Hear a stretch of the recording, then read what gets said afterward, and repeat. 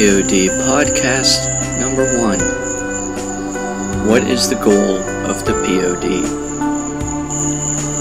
The POD provides a class structure for imagining a new form of society.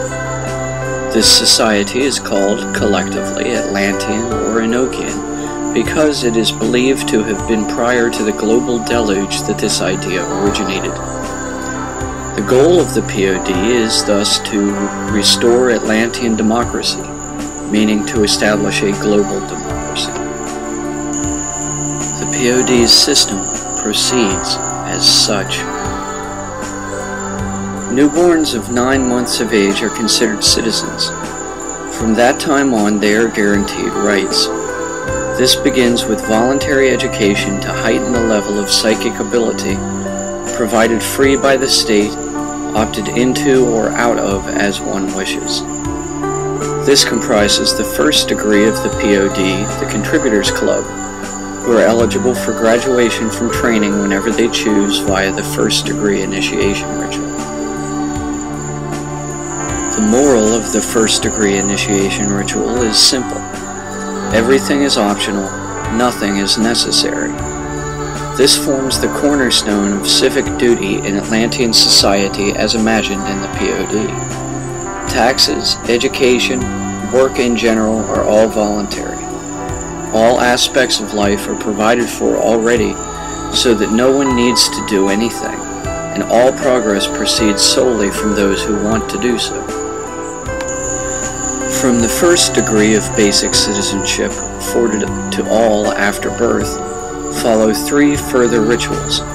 The rank achieved by a citizen for participating in each of these rituals as a student of their drama determines the roles they can play in Atlantean global government.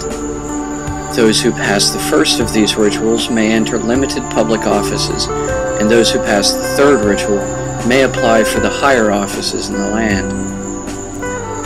The first ritual teaches the essential drama, that of good versus evil.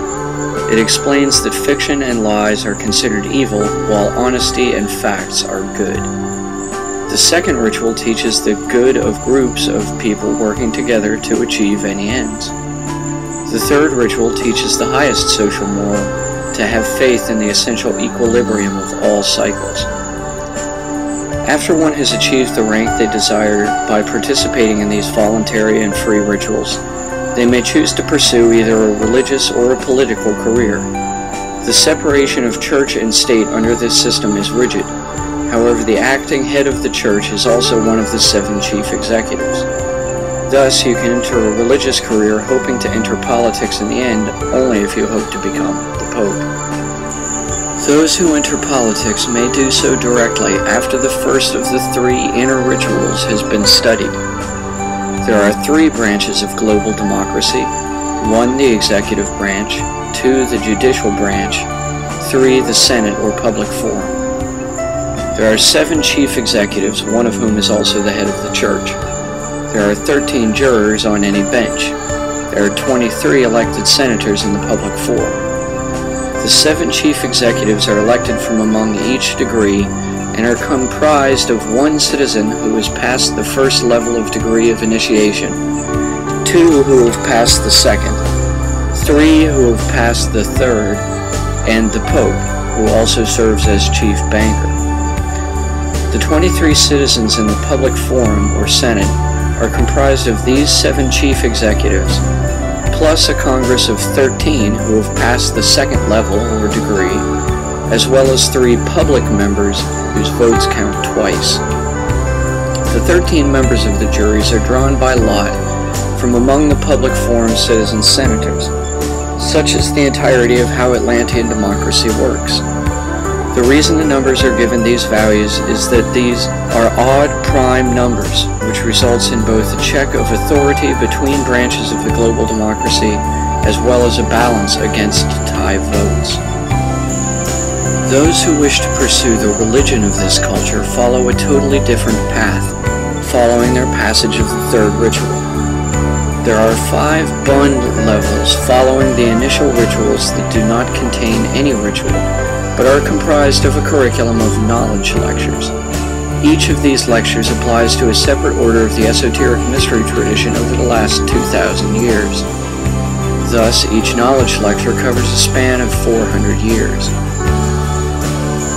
The oldest of these cults gives way to allow the entrance of a new world order to the uppermost fifth Bund order each eve between eons. These Bund orders comprise 5 competing ideological groups within the main religion of the global democracy. 3 of the 5 parties can participate in the religious ceremonies, while the other 2 remain scholastic only. At the local level is the church, comprised of 6 priests, 1 of the latest Bund degree, 2 of the second from topmost, and 3 of the middle rank out of the 5 in all. The next layer above this is that of the monastery, comprised of 10 monks, in the order of 2, 3, and 5 as per previously. Lastly, in the papal court, comprised of 15, in the sequence 3, 5, and 7. These orders become more specified the higher one ascends. There are complex legal stipulations written into the global democratic constitutions regarding the election of the Pope. There can be one major world religion based on this structure to some degree even now, given telepathy. However, this situation can also be brought about at any time by simply fusing all the wealth of the world's banks and religions into a single state-operated account. This completes the essential material of the POD, generated in 2006 by myself, Jonathan G. There is also extensive historical documentation in the POD material, including a 123-page long biography of Pythagorean. Please enjoy. POD Podcast number 1.